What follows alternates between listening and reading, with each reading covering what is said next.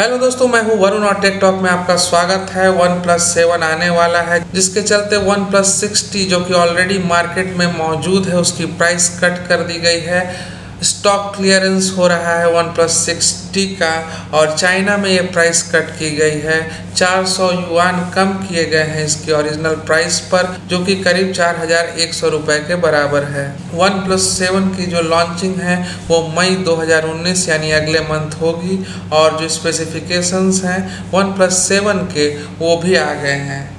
ये स्मार्टफोन आने वाला है नॉचलेस डिस्प्ले के साथ ही इसमें लगा होगा क्वालकॉम का लेटेस्ट स्नैपड्रैगन 855 प्रोसेसर और ये स्मार्टफोन जो है ये 6.5 इंच डिस्प्ले के साथ आएगा, जो कि होगा एमोलेड डिस्प्ले।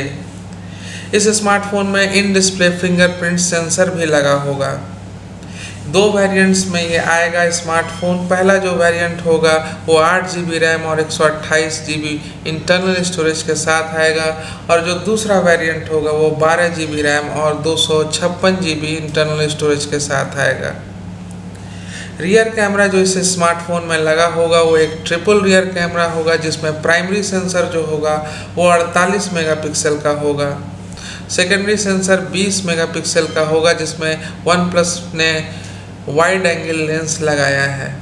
तीसरा जो सेंसर होगा वो 5 मेगापिक्सल का होगा, जो कि एक डेप्थ सेंसर होगा। फ्रंट कैमरा जो इस स्मार्टफोन में लगा हुआ है वो एक पॉपअप कैमरा होगा, जो कि 16 मेगापिक्सल का होगा। बैटरी जो है इस स्मार्टफोन में वो 4000 मिली एम्पायर की होगी और वो चार्ज होगी 44 वाट के फास्ट चार्जर के थ्रू।